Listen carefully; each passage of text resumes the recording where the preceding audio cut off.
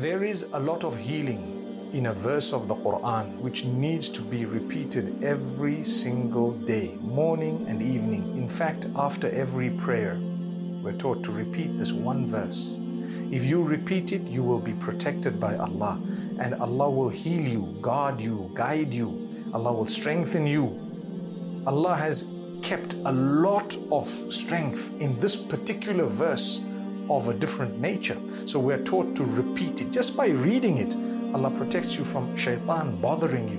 What is this verse? It is verse number 255 of Surah Al-Baqarah, known as Ayat al-Kursi. Ayat al-Kursi, the verse of the pedestal. So, Allahu la ilaha illa huwa al-hayyul qayyum.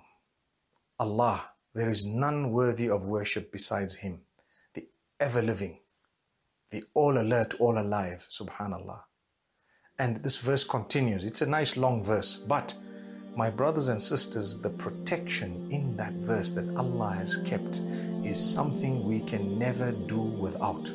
Please read this verse every morning and evening and after every farad prayer, at least once.